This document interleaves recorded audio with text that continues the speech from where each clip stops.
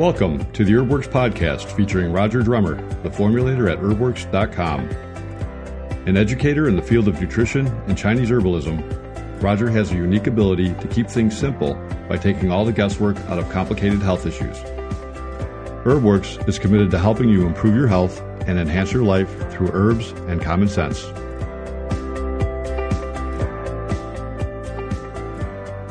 Welcome to the HerbWorks podcast. I'm Laura Shakti. And Roger Drummer.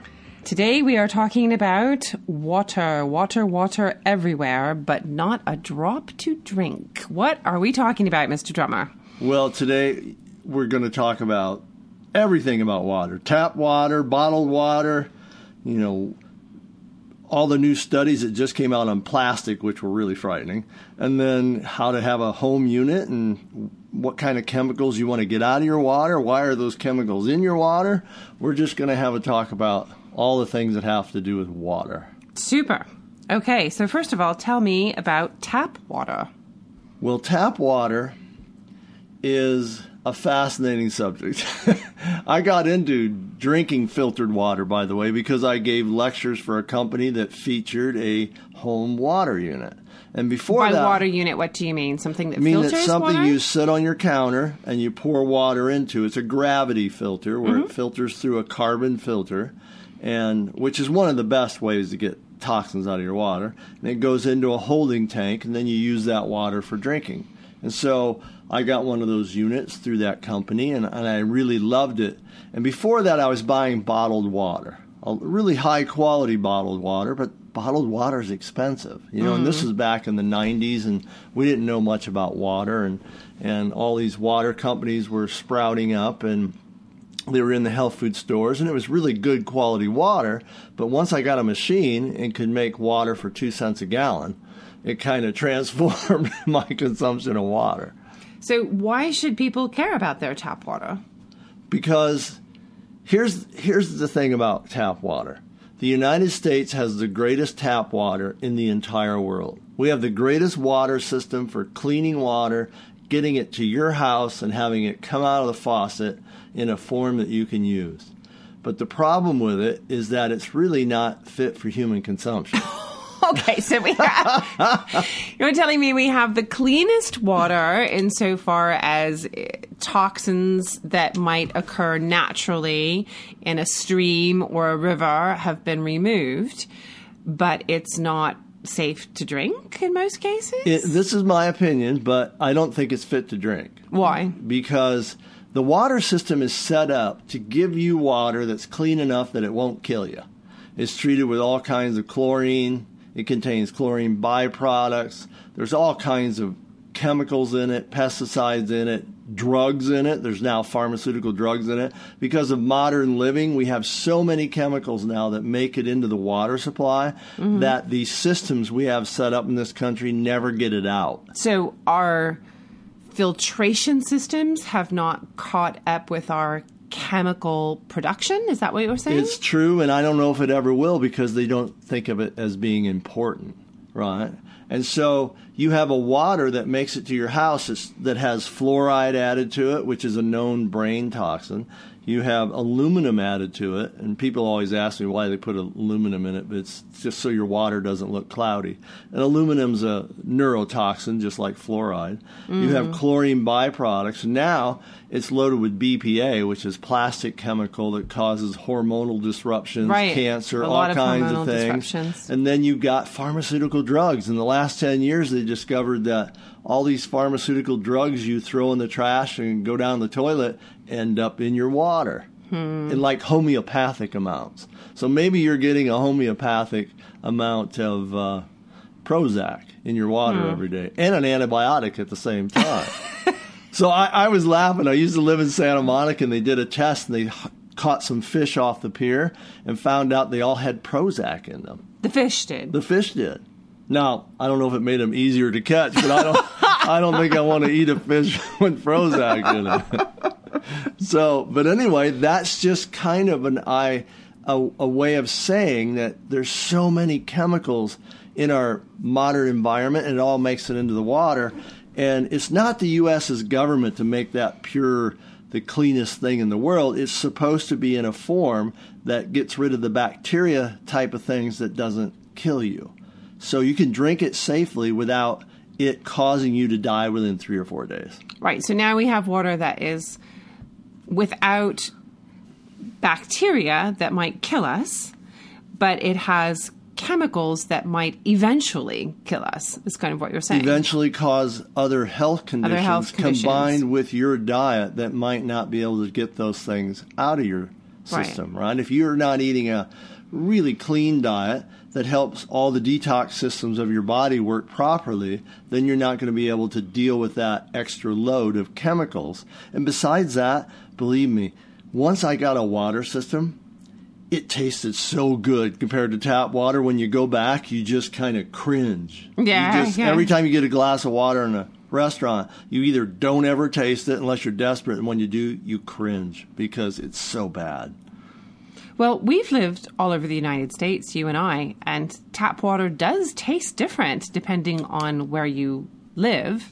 We've always had a filtration system, but in the places where we've lived in the Midwest, back east, West Coast, all over the place, and people drink it and we taste it, but sometimes the people who are used to drinking it don't always taste how nasty it tastes. Oh, no, they don't. We live in the Las Vegas area, just so in case the listeners want to know.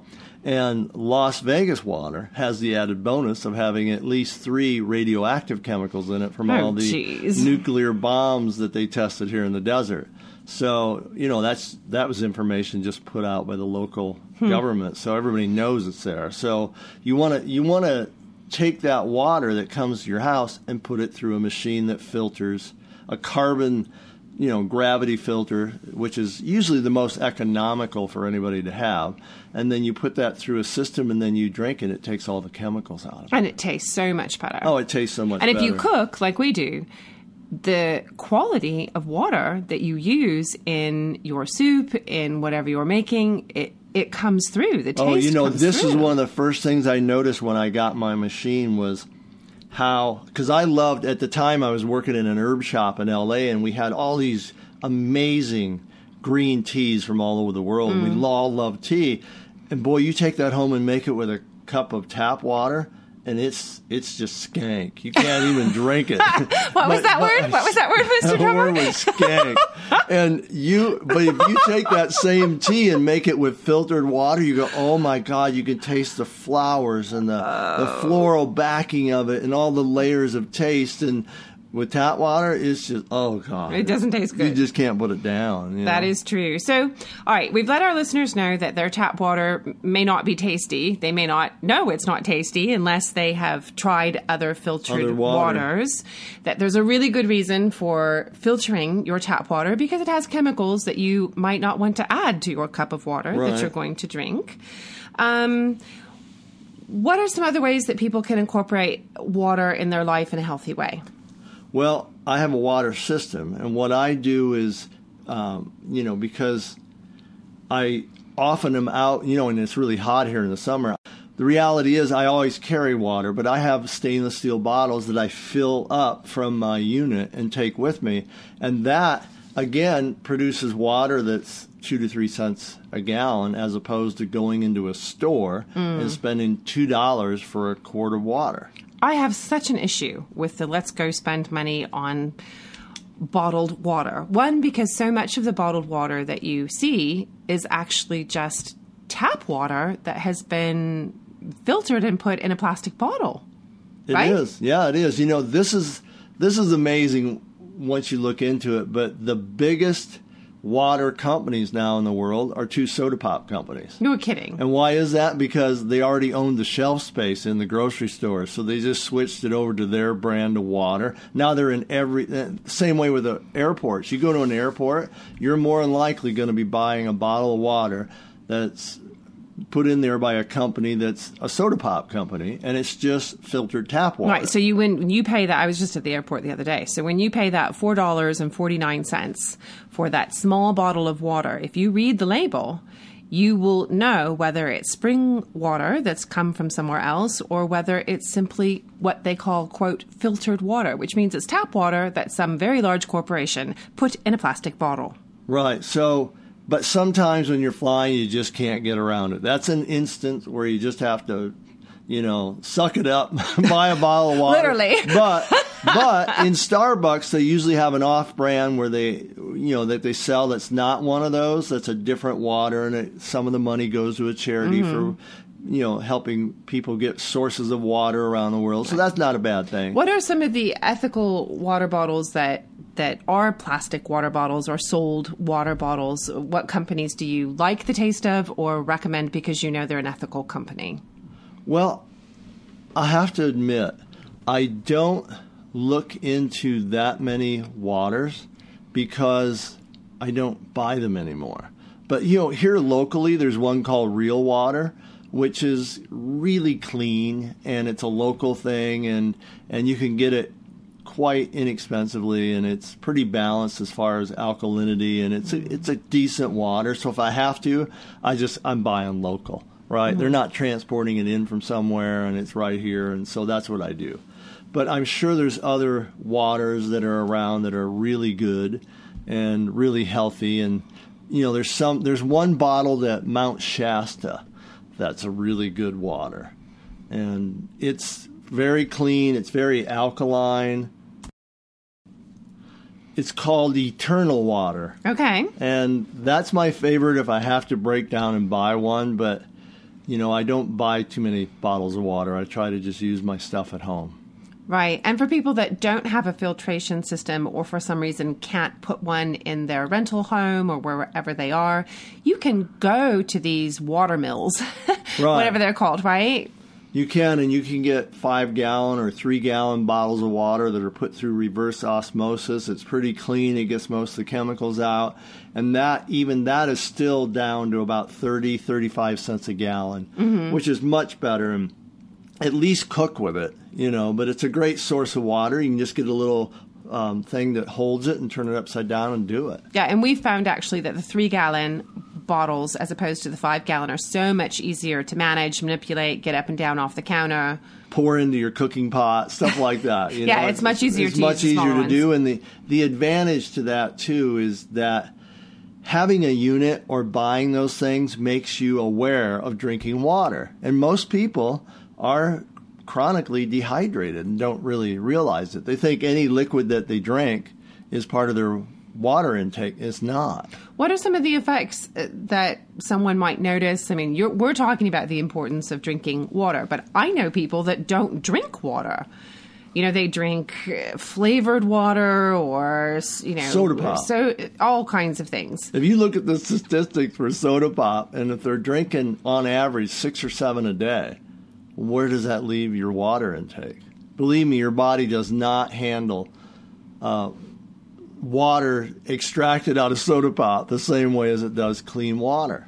Mm-hmm. And this is the other issue with clean water is that, we have a problem with chronic dehydration. But drinking tap water, in my opinion, doesn't help the way water should because your body doesn't recognize water like that. It doesn't have the right charge to it.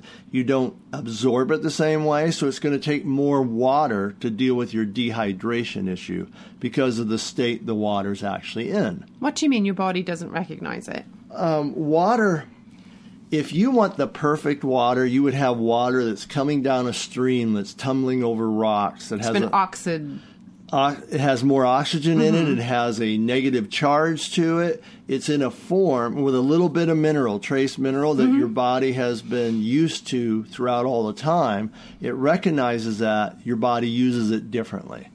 There's a big craze going on. I've had one of these units for probably 6 or 8 years. It's where they spin your water into a vortex. My kids call it tornado water because when you look and of course all the other kids that come over to see this tornado water always want to try it. They always want to see me turn on the spinner, right? So there's this unit that sits there and it holds a half gallon of water, and I turn it on and there's a tornado, just vortex happens in the water for 10 minutes or so. I run it a couple times, and then that holds a negative charge, and it makes it easier for your body to absorb that type of water. Now, it may sound crazy, but that water feels wetter when you drink it. It does. I know what you mean. It's hard to describe, and the reason I got into it is I had the unit, but I didn't use it every day. You know, it's another step, and I get lazy like everybody else, right? But I had the unit, and then I ended up with bladder cancer. And one of the things that makes bladder cancer, or creates the environment to where you could get bladder cancer, is dehydration. So I also know from experience of being in that company I spoke for that there's a lot of people claimed amazing cures with water through that machine.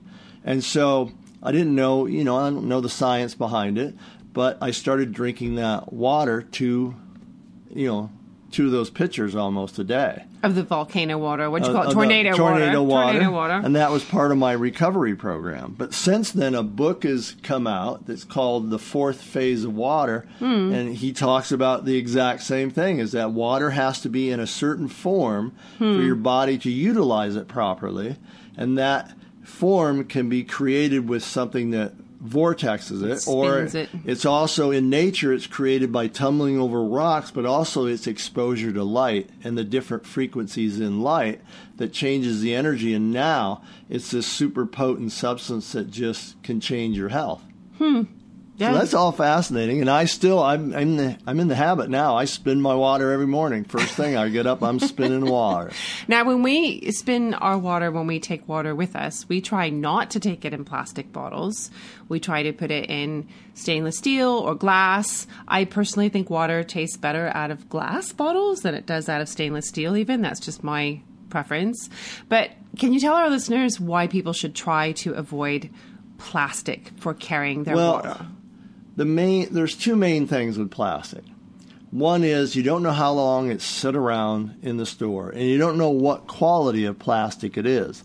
The lesser quality of plastic leaches into your water, right? It'll leach what they call BPA. Now, all the companies are trying to give you something that's BPA free, but they usually load up on another chemical you don't want, they haven't discovered yet or talked about. But that particular chemical can change your hormones. It can cause cancer. It's just something you want to avoid. But the longer that bottle sits or it gets exposed to sunlight, it tends to degrade, and then that's in your water. But then this new thing just hit the news a couple of weeks ago, which kind of blew my mind. One, it blew my mind because I didn't know about it. But the other thing was something that the scientists said that I found to be so ridiculous. What? Well, let me tell you what they found in the water first. They tested something like 240 different bottles of water, and every single one of them had plastic particles floating around in it.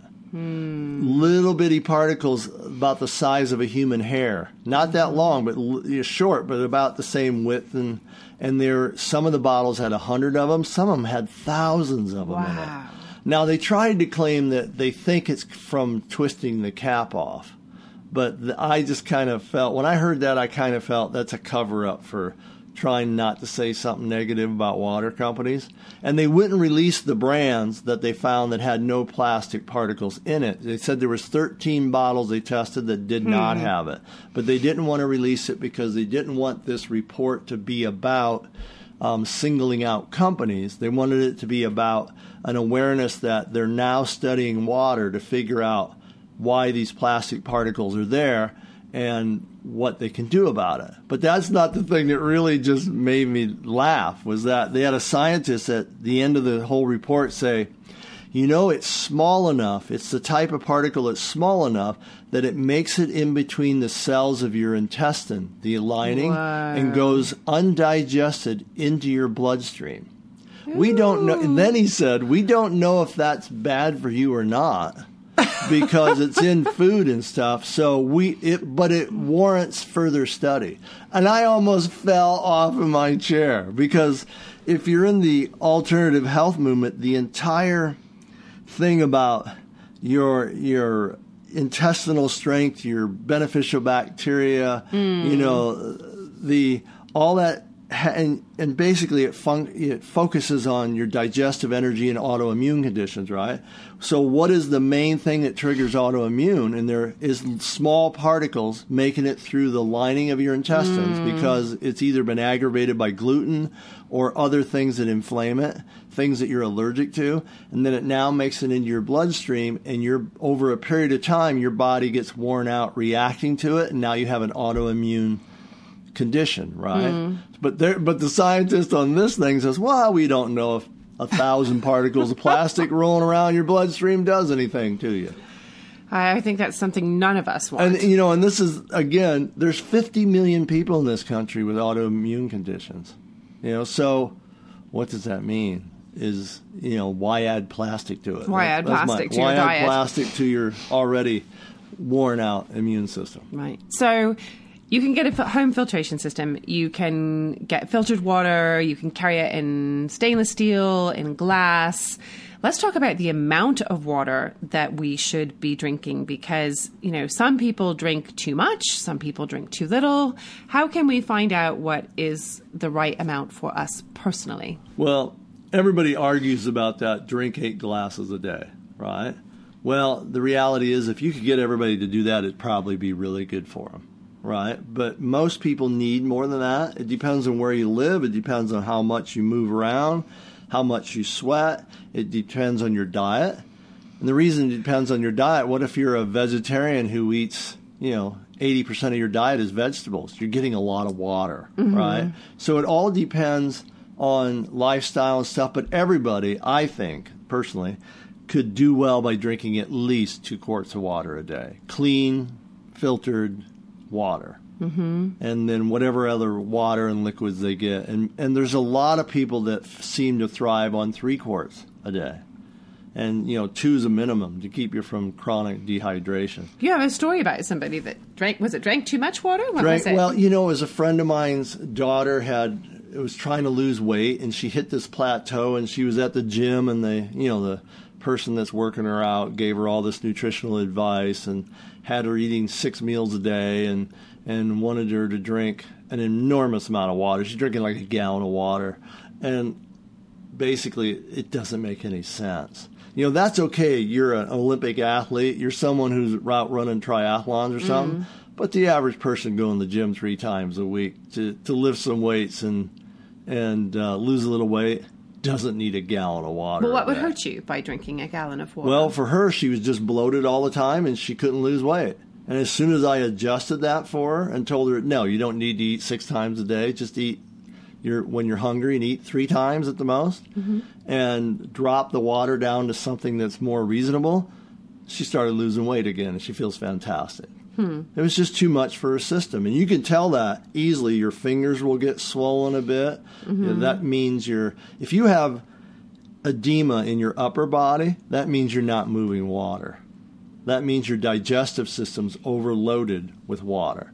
If you have edema in your ankles, now that means that you're basically, your kidneys are the problem. So there's a difference in it. And a lot of times if you eat a vegetarian diet or you're consuming a lot of what you think is healthy for you, like spirulina or stuff, those things can make your digestion a little colder and you don't process water the same. So you can end up bloated, have a lot of upper body edema. You have to pay attention to these things. Right. So tell me a story about something where someone added more water to their intake and how that worked for them. Well, I probably have hundreds of incidences where people in that company that I used to work for just started consuming water and had major changes to their health. And that happens because you're just dehydrated. Most people think, well, the only thing that happens when you're dehydrated, you have some dry skin, you get thirsty, maybe you're tired a little bit or something like that. But the reality is a lot of times heartburn, constipation, even getting urinary tract infections, that's all related to just being chronically dehydrated. And so a lot of things can change for you. In fact, one of the most fascinating things I've ever seen around water was finding out that in Japan, they actually have something called the Japanese water cure. And it makes sense to me. I've never done it because I haven't had most of these problems, but they have this water cure system set up to where all it is that you wake up, you don't do anything else, you don't brush your teeth, nothing else until you drink 4 glasses of water. 4 glasses of water. 4 glasses of water, and then you don't eat anything else or drink anything else for 45 minutes. And you can build up with certain specific conditions, they'll have you drink more. And they'll tell you when you start out you might only be able to drink 2, but you got to get up to 4, right? And then that, in their opinion, changes your whole body. Your body needs it for flushing out, toxins from your colon. It helps your body. It can help you with, making new blood cells, cleans your colon, gets toxins out of your system. It can even help you lose weight. This was one of the other things I realized in that company I was in, giving talks for. It was that a lot of people, if they just drank water at night when they were hungry and wanted a snack, they lost weight because it was a lot of times they were just thirsty. We've messed up our thirst mechanism so much because we snack and eat and drink so many sweet things that it's not really reliable for a way of thinking that we're thirsty or dehydrated. So you're saying that sometimes when you think you're hungry, you might actually be thirsty. Yeah. So, yeah, it's true. But this Japanese water cure, they claim they can cure high blood pressure in some cases in 30 days of just drinking water in the morning. It's very interesting. And it's interesting because it could be part of any condition that involves inflammation. Dehydration could make that worse. You remember me telling you the story of my friend who had a vertigo, and they were checking her out for brain injury, so they did an image of her brain. And the doctor came out. She was in her 60s, and he said to her, "Wow, you have a beautiful brain." and she right away said, "Wow, no man's ever told me that," right? But he was laughing. He goes, "No, I'm serious." He goes, "Most of the time when I see the brain of someone who's over 60, it's shrunk by 20%. He goes, "Yours is fully sized." He goes, "You must drink a lot of water and not drink any alcohol." And she goes, "Well, I do drink a lot of water, but I drink alcohol." She goes, "I don't, excessively, but I like a couple of drinks." And she goes, "But she lives on a lake that's really crystal clear, and she has a filtration system where it comes into her house, and she's conscious about drinking water." So that was quite an eye-opener because most people over 50, and people, especially elderly people, do not drink water at all. So adding to their inflammation in their brain that may be causing memory issues is just chronic dehydration. Now, what would we look for ourselves for dehydration? I know from a medical standpoint, you go in, if you think you're dehydrated or you've been out in the sun, exercising, you go into the ER, they're going to look for certain signs for dehydration, which is what I would call, medical hydration. They're going to put a saline into you right away. Well, one of the easiest things everybody looks at, and you can do this yourself, is what is the color of your urine? The color of your urine. Is this If like it's the too color? dark, if it's too dark or dark, then you aren't drinking enough water. So you want a pale ale. You want a pale, you want it to be pale or clear, and that indicates that you have a great water intake. I got into health by studying Chinese medicine, and part of that is, in that theory around health, is that you should be drinking enough early in the day so that by 3 or 4 o'clock you've gone to the bathroom at least 4 or 5 times. That's a sign that you've had enough fluid. And then they don't believe in drinking much liquid after 3 to 5 o'clock. Now, what does drinking coffee or green tea, or what if you take a supplement like Tianqi that has herbs and nutraceuticals in that, how will that affect how you're processing water or how you need water?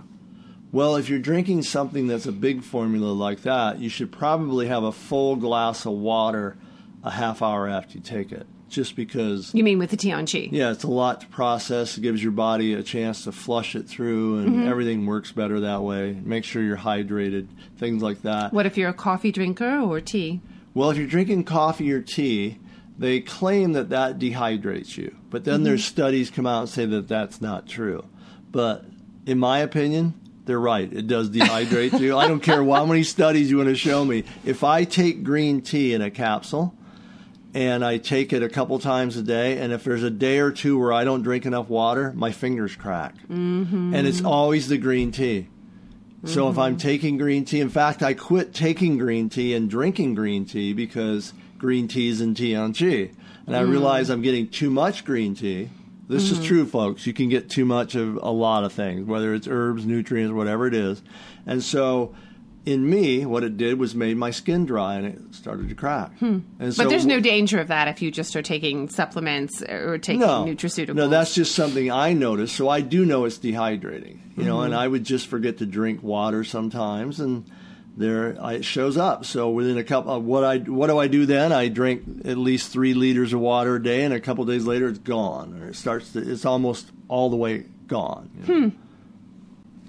So what is this craze with alkaline water? What does this mean?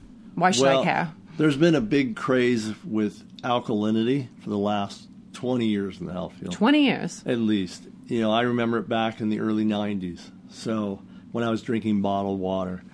But I still think it's the most confusing thing in the whole health industry. What? And that nobody really understands alkalinity, because your digestion has a different alkaline than your intestines, and your bloodstream has a different alkalinity than your cells, and your body regulates it within a very, very fine thing, right? So we shouldn't care about alkaline water? Well, you should care that it's slightly alkaline. Right? You should care because that's what mountain spring water is, naturally alkaline. Okay. It's different to get water that's naturally alkaline as something that's been treated to become alkaline.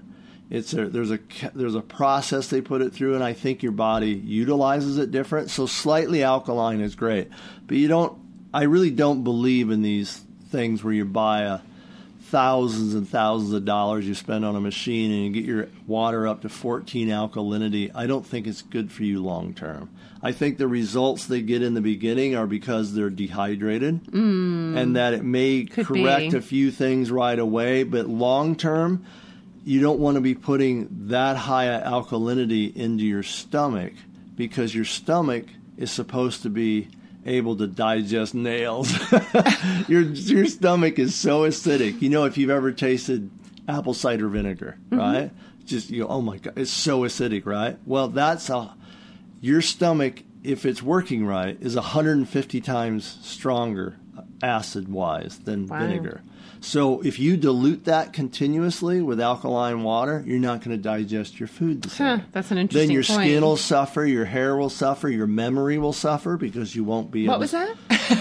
You won't be absorbing things from your food. And it's worse with someone who's eating a vegetarian diet, because a vegetarian is going to be eating all these alkaline foods anyway, all these vegetables and stuff that are more cooling, and they're not eating enough, usually big chunks of protein, which really stimulate the acid. So their digestion, like everybody else, and by the way, everybody's digestion gets weaker once they hit 50. It just starts going down, and low stomach acid is a huge problem anyway. So if you're just pouring too much alkaline water into it, then it could, make that worse. And for vegetarians, again, I know this is my case with me, because I eat a lot of vegetable food. I eat tons of it. I love salads. I love that amount of food. I'm one of those guys that probably does eat 10 servings of vegetables a day. So, listeners, if you could see his salad bowl.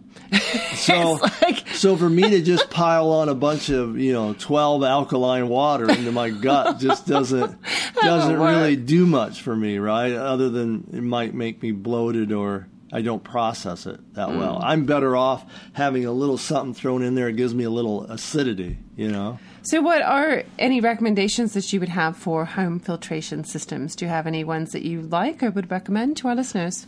Well, if I was going to go out and buy another unit, which I am pretty soon, because my other one's getting a little worn out, and I actually have a couple filters left, so I'm probably 6 or 7 months down the road from buying one. But if I had to just get on the net and buy one, I'd get a Berkey. A Berkey. A Berkey. B-U-R-K-E? B-E-R-K-E-Y. And they just have simple, incredible machines that sit on your counter. They're stainless steel. You put your water in it. You can have 2.5 gallons filtered through it at any time. And it's, a carbon gravity filter. Cleans, in most cases, 99% of the stuff out of your water. And it's great. And so that particular company I've looked at for a long time. It's highly recommended by a lot of people in the health industry, and that's probably where I'm going to go next time I buy a machine. By the way, they don't pay me anything. I don't even know anybody at that company. I just know a lot of people that have really great opinions about these things and research them. Love that machine. Well, maybe you'll get a lucky listener. Maybe they'll send you one. Oh, yeah, I hope. I hope the Berkey guys listen. Hey, Berkey. Love you guys. All right, on that note, anything else you would like to say about water? No, I think that the main thing is people have to start paying attention. Just drink more. To just drinking water. Yeah. Make it part of your life, and drink it in between meals. Don't drink it with a meal. That messes up your digestion. In fact, this is something people don't understand. If you drink a big glass of water, like a 16-ounce bottle or a glass of really clean water an hour and a half before you eat your meal, you'll produce more stomach acid.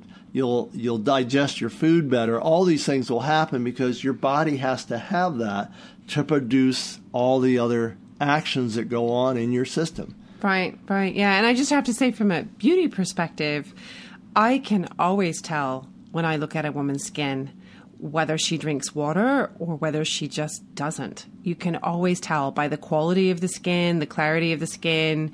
I mean, diet has a lot to do with it too, but there's a particular dehydration that sets in with women that's noticeable, especially if they're coffee drinkers or they have a lot of caffeine in their soda or, coffee.